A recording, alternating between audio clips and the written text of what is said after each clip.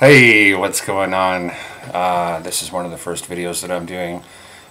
It is Sunday, let me see, October the 1st, and one of the topics we're going to be discussing today is Islam here in Canada and in the USA, and with what's going on in Europe.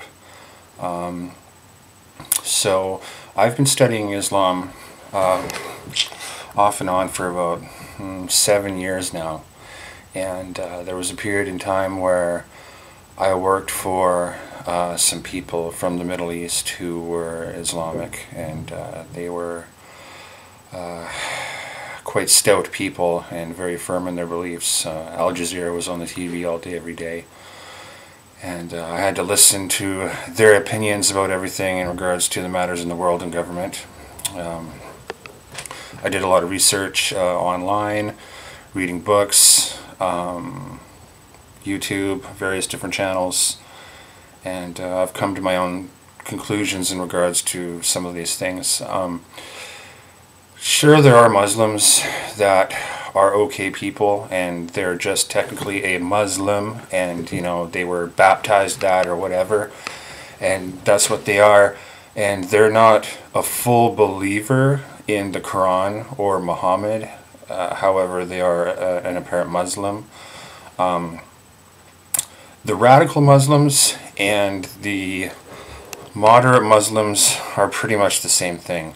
I mean, when you take a moderate Muslim and a radical Muslim and you sit them down side by side and you pull out the Quran and you start questioning them about different passages in regards to what they think about them and different things about Muhammad, 9 times out of 10 or 10 times out of 10, they're both going to agree upon the same thing and have the same beliefs. Their culture and the way that they've been brought up and taught things over in the Middle East in these Islamic countries are completely different in regards to Western culture. And I've argued with Muslim people online and in person, telling them that if they're going to immigrate to our countries, then they have to respect our laws and our beliefs and assimilate to our ways. And a lot of them are very argumentative, and they feel that they don't need to assimilate, and they say, fuck you, we don't need to assimilate. And they have this idea that the rest of the world, or where we live, is basically their promised land, and they deserve the right to come here and do whatever they want and impose their ways upon us, and we have to deal with it because they're superior and we're like under their foot, basically. And the Quran teaches that, and Muhammad taught that, and is very unfortunate. You know, everything about Islam is terrible. You know, they degrade women. Women have to cover up. Women can't drive. You know, nobody can listen to music. Women have to be separate from men. There's the whole female genital mutilation, which is still widely practiced to this day. And it's made its way to America, and it's made its way to Canada. And for those of you who aren't familiar with what female genital mutilation is, excuse me, it's when the female baby is born. They take a razor blade and they cut the clitoris off, and then they trim up some of the vagina lips, and then they scrape all the skin around the vagina to kill all the nerve endings. So literally the female will have absolutely no sexual pleasure in her life at all, and she can basically just be used for a slave and for breeding to have a child. And this is widespread. It's an epidemic, and it's happening all the time, and everybody turns a blind eye to it.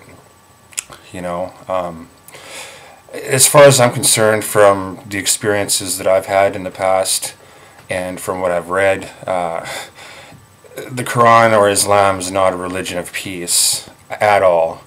It's a religion of leaving you in pieces if you don't agree with what they're saying. It's unexcusable, you know. It's a religion of deceit and hate. and it's not even really a religion, it's more or less an ideology. They teach you in the Quran that, you know, anybody who isn't a Muslim is inferior, and they should basically be killed, or you know, imposed to pay a tax, which is the jizya, which means that, you know, you're a subhuman and you're allowed to live under the Islam or the Muslims. However, because you have different beliefs, you have to pay them money in order to be kept alive. Otherwise, you'll basically be killed. If you practice any other religion and you don't pay them the tax in a lot of these countries, you will be killed. If you are a homosexual, you will be killed. If you are a lesbian, you will be killed. If you are transgender, you will be killed. And this isn't a joke, this is the truth. This is what's really happening in the world in a lot of different countries. And for some reason, people in America and Canada and a lot of parts of Europe, they just won't accept it or realize it. And it's really happening. Everybody is like a bunch of over-politically correct social justice warrior snowflakes, you know, acting like Antifa, dancing around like everything's okay, and just, you know, sticking up for these people. And it's not okay. You know, I really suggest that you do your research and you do your homework before you come to a conclusion in regards to how you portray or feel about Islam and Muslims. I mean, there's so many terrible people, like Linda Sarsour, and on and on and on. And people talk about, oh, Islam, it's a religion of peace, it's a religion of peace. It's not a religion of peace. Trust me. It's the farthest thing from that. And they say, oh, well, what about this, what about that? Well, you can't just little tidbits out of the fucking Quran and just push everything else aside and pretend like it doesn't exist. Like, on a percentage scale, there's probably like 5 or 10% of stuff in the Quran that's actually, you know, kind of all right. And then the whole rest of it is all garbage. Like, come on.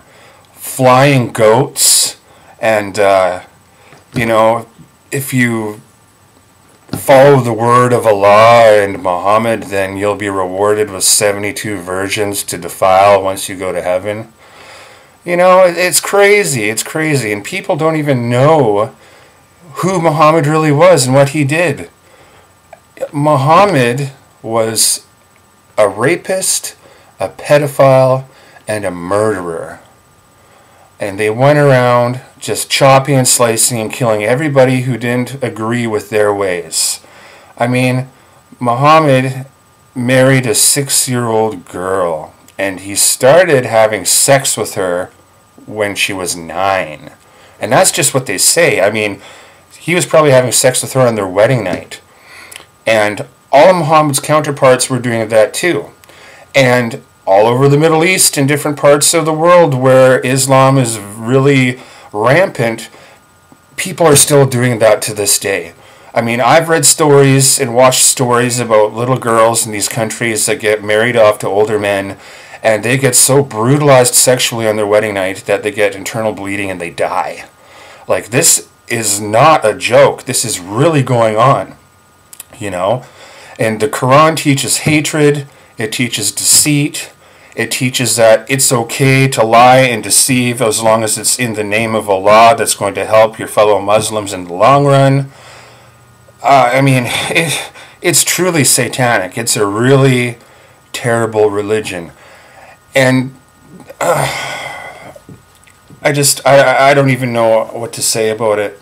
You know, I get so upset because I've been doing so much digging and reading for so long, and you know, I know people who actually were defenders or are defenders of Islam who actually have a Quran, and I would like recite certain scriptures out of the book and tell them stories about Muhammad and true facts, and their minds were blown. They had no fucking idea.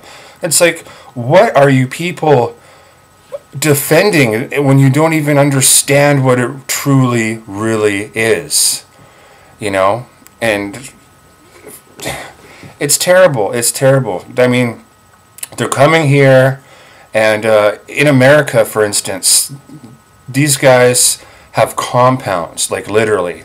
They have compounds where they're all getting trained with army tactics and machine guns and bombs and knife fighting and martial arts, waiting for an apparent uprise that they're planning to have here on our own soil. And President Trump and all these different people, I mean, they know these places are here in the U.S. and probably even in Canada, and nobody's doing anything about it. There are so many terrorist organizations linked to Islam in Canada, the U.S., and all over Europe. It's not even funny. It's gone to the point where there are so many Muslim people and so many hardcore Islamists all around Europe that Europe isn't really Europe anymore. And if you walk around France, if you walk around Germany, if you walk around, pretty much anywhere over there, it's all dark-skinned Arabic people and black people. Not that I'm racist. I mean, I am pro-immigration to a point, but when it starts destroying your countries because they're outnumbering the people and pushing any other religion or belief out of the way, then I truly think there's a problem. And I mean, ever since this big mass migration started a few years back, there's been nothing but problems. I mean, can't you people wake up and see what's going on in your own countries? Like bombing after bombing after bombing, terrorist attack after terrorist attack after terrorist attack, murder after murder after murder, rape gangs, pedophilia. The list goes on. I mean, I turned the TV on the other day, all I see is attack after attack after attack, I mean, London's had like 7 terrorist attacks in less than a year? And look at Germany, and look at France, and look at Sweden. And all these people, the regular white people who live in these areas, they're all adjusting to it, and they're all acting like it's okay because it's been happening for so many years that people are just kind of like, oh, whatever, another terrorist attack. Oh. I mean, it's fucking insane. You can't be talking like that and thinking like that. Like, I'm in Canada, and it's really starting to get bad over here right now. I mean, Justin Trudeau's a pansy-ass pushover. He let a bunch of different, stout Muslims get into the Canadian government. And in Canada, you can say whatever you want about a Jew. You can say whatever you want about a Christian. You can say whatever you want about a Sikh. You can say whatever you want about any goddamn religion you want. But you say one fucking thing about a Muslim, and you're a racist, and you're an Islamophobe, and you should be charged, and you should go to jail. When these are the most negative people that are treating our country like garbage and treating our people like garbage, and they come here and they think that they're the best things in sliced bread and everything should be their way or the highway, and all of our beliefs and all of our religions should just be thrown in the garbage and cast aside. And it's really fucking unreal, and I mean, in Edmonton there was a bunch of Muslims that were sexually molesting girls in the pool in the West Edmonton Mall. There's things going on in Ontario all the time that we never hear about. Today, in Edmonton, apparently an illegal immigrant Muslim came and rented a U-Haul truck and drove through a bunch of people at a football game in the parking lot for the Edmonton Eskimos, and then he jumped out and stabbed the shit out of a police officer and put him in the hospital, and he, and this is the type of shit that keeps happening. I mean, when you watch the news, when you listen to the radio, when you go on the internet and you do your homework, you often see that almost 9 times out of 10, or 198.9% of all the terrorist things that happen in the entire world are all because of Muslims and Islam. And the only reason that anybody in their right mind would defend Islam or stick up for Islam or believe in the Quran is simply because they are arrogant, ignorant, and uneducated, and they haven't done their homework, and they don't really know what's going on. And I don't care.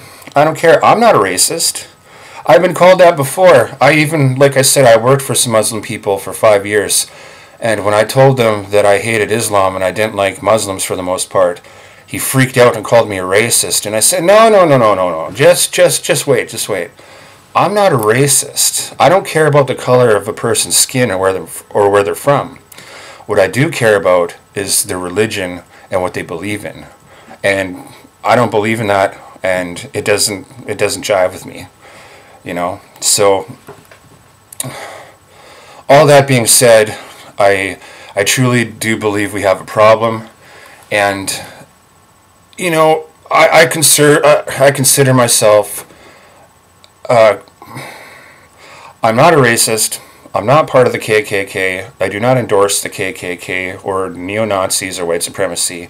However, aside from that, I would consider myself to be closer to the right-wing, conservative, patriotic Canadian who cares about my country and our laws and putting our people first before we start worrying about all these refugees and immigrants that are coming into our country.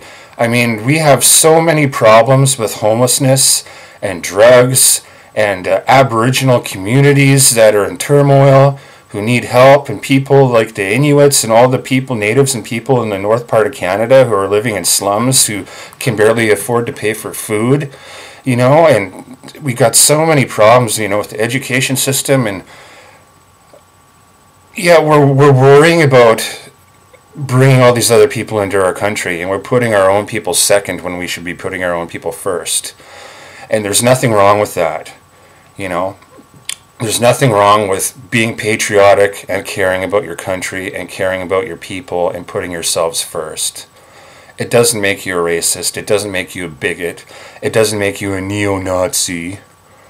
It's ridiculous. And as far as I'm concerned, this whole Antifa movement is a giant pile of fucking bullshit. It's bullshit. That's exactly what it is. I mean, a lot of these Antifa people are young, misguided, brainwashed youth who don't really understand the world, and they're rebellious and they feel like they want to be part of something. So they're going out of their way to rebel, kind of like little spoiled preteens and teens, going against their parents' wishes is basically what it is. And they believe in communism, yet they don't really know what communism really is. And if they actually knew what communism was and, what Stalin did and how many millions, if not billions of people that he killed, before Hitler, they would change their tune. I mean, communism never really worked. I mean, how can you believe in something that was worse than Hitler? Like, I really don't understand.